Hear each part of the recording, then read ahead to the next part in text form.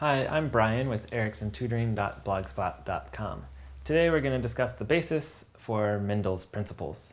Gregor Mendel is often referred to as the father of modern genetics.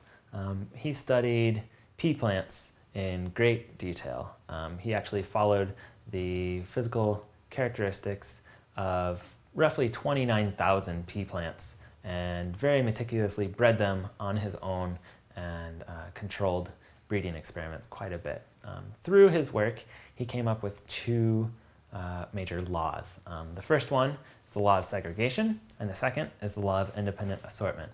The law of segregation states that during meiosis, so when sex cells are being formed, each sex cell gets one allele, so one version of one gene. Basically what happens is you have chromosomes, homologous pairs, they separate, do their own thing, and then through the second stage of meiosis, each chromosome separates into two. So each individual gamete gets one allele of every gene.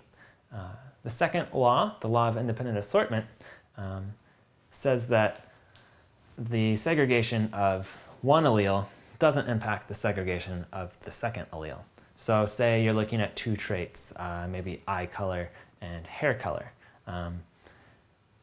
Your eye color, the gene, and in turn the allele that codes for eye color is going to do its own separate segregation than the gene for hair color. So laws of segregation and laws of independent assortment were the basis of Gregor Mendel's works and contributions to the scientific community.